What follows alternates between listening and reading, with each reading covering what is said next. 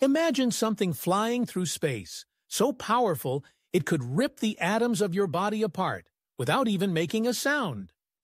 They call it the zombie star, a dead star that refuses to stay dead, sprinting across the galaxy at 110,000 miles per hour.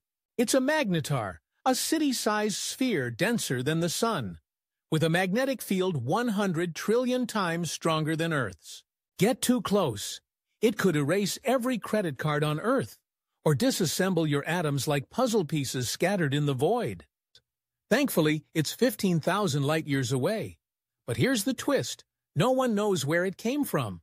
No explosion. No star cluster. Just silence. A rogue soul in space. A warning from the stars. A mystery science can't explain. Yet, if the universe whispers secrets like this, are you listening? Follow Mysterious Universe for more signs from the edge of reality.